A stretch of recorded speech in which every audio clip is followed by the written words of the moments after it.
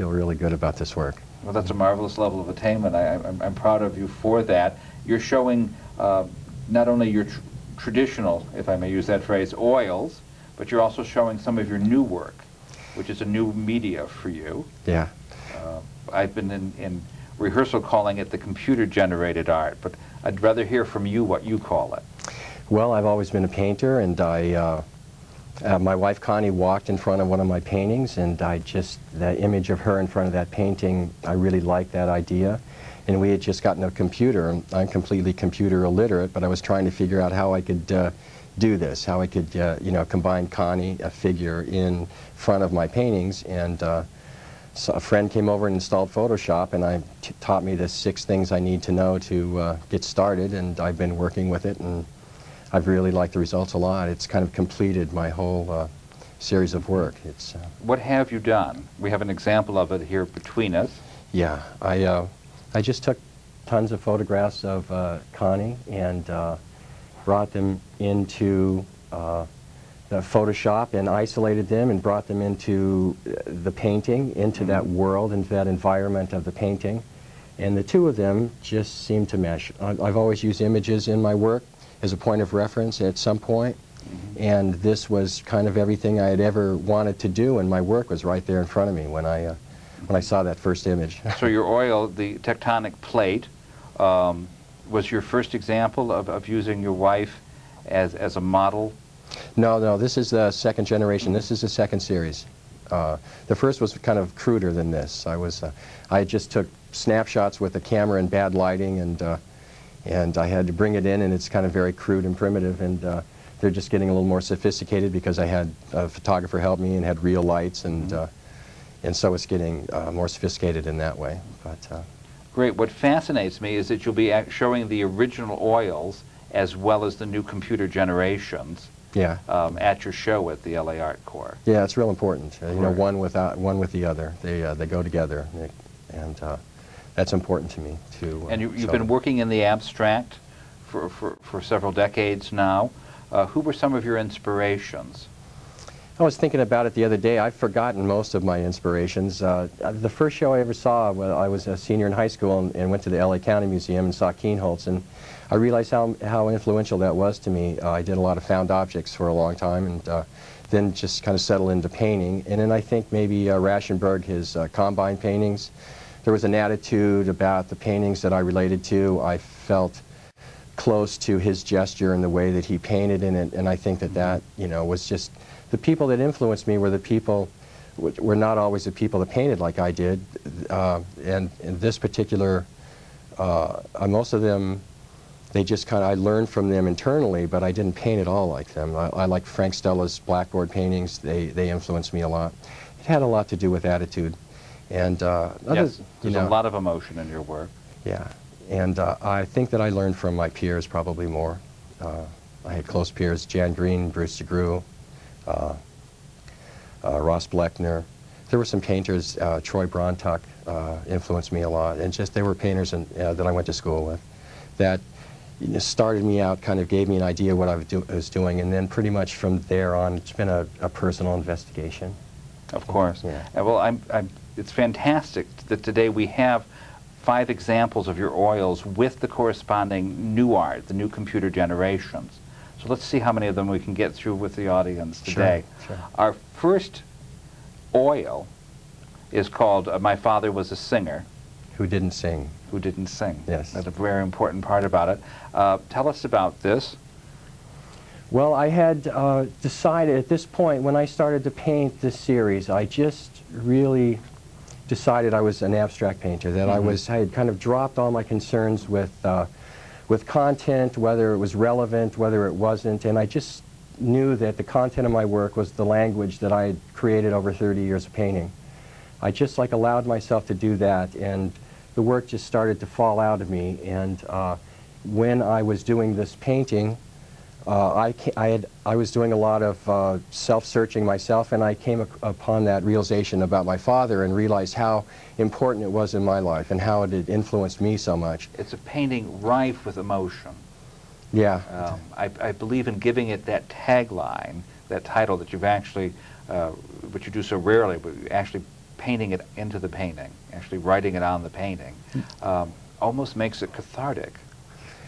Well, I don't usually write in my paintings hardly ever, but this was something that was important to me. It was important enough to paint that, to write that on the painting as when I was painting it. It was important. It was kind of a turning point in my life in a certain way. So I wrote that down, and that's and the only thing it has to do with this painting is the fact that that's where I was in my life when I did this painting, and that's significant. Yes, but it does allow the viewer to know that the painting is more about you than about your father. Oh, I haven't thought of that. I'm glad you told me. You've brought with it the wonderful computer generation that goes with it, and that's called North Star Fade. Yeah. All right, and here's Connie. Right. Tell us about this. Well, I just started to bring these figures in and work with them. A lot of them were out of focus. I had a lot of problems with that, and so it was just a matter of necessity. I came up with masks because on this particular image her face was out of focus, and so I came up with the mask, and that just kind of fit into the whole kind of sense of mystery and emotion of this piece. Yes. And the North Star was, may I have some water, please? Thank you. The North Star was in the painting at the top. It says North Star. Thank you very much. Well, I see it as a muse coming to a sleeping genius. You have talked about those things, and that comes totally from my unconscious. I'm not aware of those things when I'm making it, but it seems that I find those things in my work as I set up a process that can those things can emerge, and it's important. I like to have you look at it so you can tell me what it is I'm doing. You know. I continue to be totally fascinated by how well these computer-generated images fit with the existing oils. We have another example called Green and Red Peacock Fan. Yeah. And this was an oil you did when? 1999. Quite recently? A year ago. And this is a nice painting. This is one of my favorites. There's great imagery all over the painting. One sees little birds, one sees big birds. What were you thinking about when you did this work? I really try to paint with a quiet mind in this. I just to let things fall out of me. And in the images that happen in my work, I just find there. I don't set out to make a specific image. Usually there's a few paintings that I'll start with a specific image, but on this particular painting, I just started and let things work out, and then I would find things in it. And this one seemed to have a lot of birds in it, and I just found there they were, so I just... I had the greatest time finding them for myself. Yeah. Wonderful. Let's take a look at the computer generation that went with this one. Yeah, I like this too. All right. Yeah. And this one's entitled Tri-Peaks. Yeah. And I'm fascinated about how the mask fits in with the skyline of the original painting. Yeah, that's, there's a lot of painting that I do with these images, just editing and looking at things and seeing if they work. And computer is so amazing because it's like 3 clicks and you can totally change something. You can put it in, you can take it out. In a painting, I can change the color in 3 clicks. I mean, in the computer and in the painting, I can, it's like 2 gallons of turpentine and 20 rags to make this change. It's wonderful. So I just worked, and then when I found the shapes that work together, it was done. It's just like a painting. It's not that much different. My concerns are the same. So you begin by taking the source material, the original oil, and scanning it into the computer. Yeah, I scan them in, and then I bring them in and isolate the image and pull it into the painting, and then just go from there. Okay. Our next example is Red Snake. That's an oil. Yeah. It's quite a large work. Yeah. I was taken with the length of the line. You spoke about dramatizing the line. Could you explain what you mean by that in Red Snake?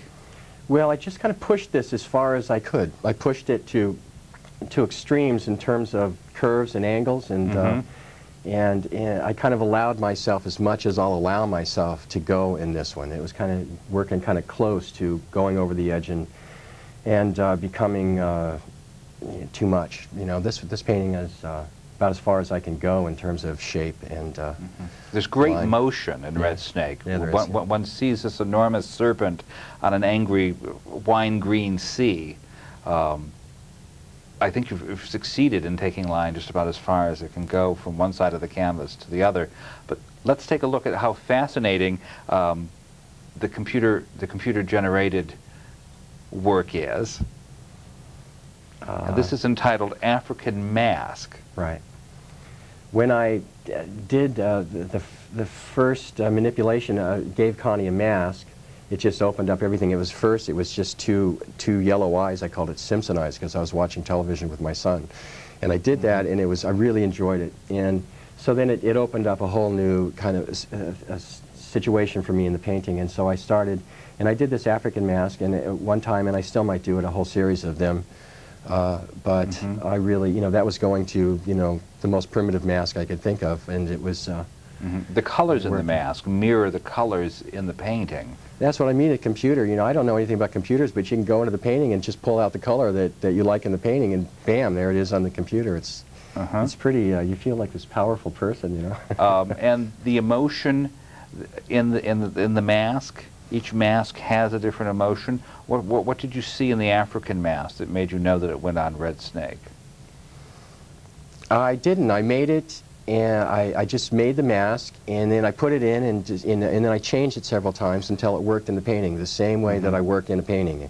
I just, there's a certain language and a certain consistency and a certain structure in a painting that I kind of understand naturally, and I'm not sure what works, but I'm real sure what doesn't work when I'm working, and so I just find things, discover them, and I decide to leave them. Okay, and well, the tone of the painting is definitely the same tone as the mask. The two resonate together. I found it a perfectly wonderful example of tying together both the computer and the oil. Thanks. Let's look at my favorite, the one we used to call a landscape, the one you've entitled Tunnels. Yeah. Tell us about this oil. Well, I had used some tunnels and some openings. I've always used doors or windows in my work. I've always used them sometimes as eyes to look back at me, to set up a kind of a mask within the painting. This one, this has a lot going on, a lot of emotion, a lot of, I don't know, this is kind of a strange bird to me. It has birds in it too, for some reason. When we first discussed it, we called it a landscape, an abstract landscape. Yeah. You've since rethought those terms. Well, they're all reference to landscape. It's about, creating the space where life happens. It's about creating, and it's an internal emotional landscape. And its emotional environment is basically what it is, where there are traces of our existence in it, and I try to set up something where you can go into it and pull something out of it that's a personal, something that happened to you that it'll remind you of something. And so there's just a lot in there. These paintings have a lot. They're a lot more than landscapes. They start out. They just use that as a point of reference. And when did you know that this painting was about tunnels? When I put the tunnels in. I said, very few times do I pick something specific that I want to add into something, but once in a while I do, and in this particular one I wanted to try tunnels. Yeah. And I did have this idea of something in my mind of some place I'd seen where there was two tunnels that went through this granite rock or something, and I think that I had this feeling of granite and this heaviness in this painting that was a little different than my other paintings. It had a different quality. Yes, it does have quite a distinctive quality. Yeah. I was immediately drawn to the two tunnel-like openings at the bottom of the painting before I asked you what the title was. And when you said tunnels, I said, of course. I was looking around, I couldn't remember what I had titled it, and then my eyes went down, and I said, yeah, the tunnels. That's how I title them, it's just the ways I can remember the painting. Have you taken inspiration from nature in your landscapes? Unconsciously, yeah. I mean, it's, you know, you're in nature, and it's, you know, everybody's, you know, you're closest to God. It's the most beautiful. It's, you know, Yosemite is the most beautiful place I've ever seen. It's, yeah, it's just a part of me that comes out, yeah. Yet you work to capture a chaos, a conflict within nature. There are light and dark areas throughout the paintings, almost battle-like lines being drawn between the sections of the painting. Is this a reflection of nature in your mind? Well, it's, you know, it's me in Yosemite, you know. It's a reflection of my life and my battles and my victories and my defeats and everything that goes in to make me up. And it's, you know, we all share that. Life is, you know, kind of hard, and we all, it's, you know, getting through it is what it is. It's what our life is. And I think that, you know, my job is to have this and be able to draw on it, you know, as experience. And it's real unconscious. When I set out to try to do something consciously, I'm in a lot of trouble, you know. You never pull it off. But if I can open myself up and let this come out, it seems to, it kind of comes into my work. Yet there's so many images of your childhood in your work. There's a painting that we didn't bring today that is of rolling hills, which is obviously the foothills of Modesto, which is the back door to Yosemite. Yes, that's true. And rolling hills seem to be important to me for some reason. You know, it's a distinctly California scene, making you the spiritual inheritor of the California Impressionists. I like it when I hear those things. All right. Well, let's take tunnels one step further and see the computer generation. Here we've added Connie, and in between the tunnels, over the Yosemite-like landscape, and you've entitled this Trilight. Yeah. Coming from the mask, I had discovered a new little thing on my computer that I could go into that had lighting effects, so I was playing around with that. And are you teasing us here? No, this very serious oil, talking about chaos within nature, has superimposed upon it your lovely wife in a rather rakish and provocative pose. Yes. Well, you laugh and smile when you look at it, and so do I. What's happening?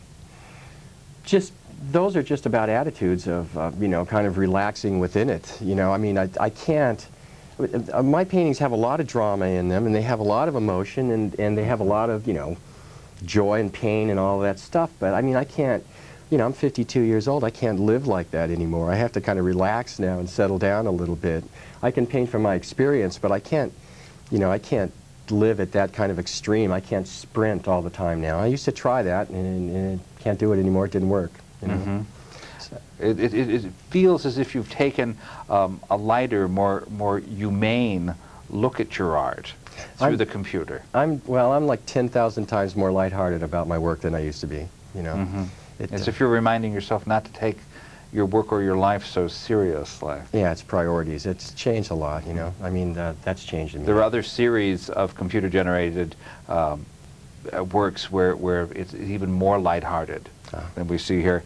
Our last set, very intriguing, almost mystical. The oil is entitled Top White Marks. And it's totally different from any of your other works. It's a painting that some paintings, they just kind of fall out of me, and they don't take very long to do, and other paintings I have to struggle with. And this was a painting that I had done, you know, it had been several different paintings. I kept building up on it and trying to make it work, and it had a lot in it that were good, but I could never make it work. And finally, one day I was in a certain kind of mood, and I came out and I put these white marks on the top, and it pulled the whole painting together. And it was nice, you know, I like that. Then I liked the painting, and I had gone to where it had promised, but I could never pull it together. And have you done any others that were similar to this? This was quite unique in all of the catalog that I looked through. Similar to this, I've kind of fallen upon a finished painting that before like that. You know, it come in a certain kind of mood and just, you know, screw it. I've tried to make this work so many ways, and just almost get kind of, you know, lyrical and just go at it and actually have it work. It's a nice experience. It doesn't happen often. Great. Yeah. Let's spend a moment talking about how you work as an artist. I think it's important that as artists we share with the next generation how we work. And you've been so open and honest about what it is that drives you to paint. And I wondered if you wanted to spend a few moments, as if you were talking to a young artist, explaining your process of creating. Well, you know, the art kind of came to me. I didn't come to art. It was just something that I did well. I was kind of raised to work in a gas station and probably grew up wanting to be a baseball player or something. And it was just something that I did well. So when I went into art school, I just had to look around and decide whether it was for me. And I found that it was, and there was kind of a point of no return. I just knew, I felt it inside.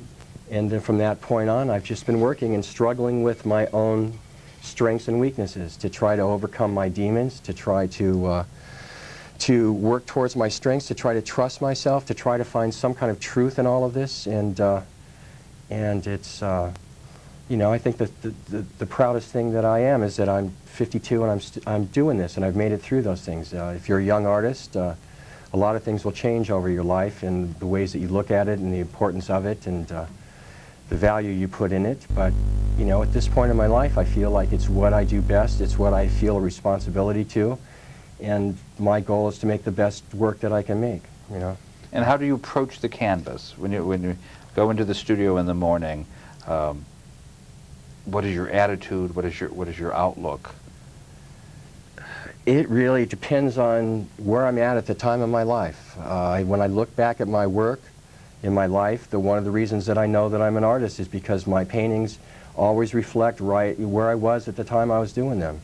Mm-hmm. I think that that's what, you know, each painting changes because I go into it in a different place. I go into it with my history, I go into it with what I've learned in my life, and I go into it with what's going on at that particular time and my fears and you know, my accomplishments and all that, and it goes into what goes into the painting that day. And then the control I have over that is I can edit it, I can leave it, or I can get rid of it.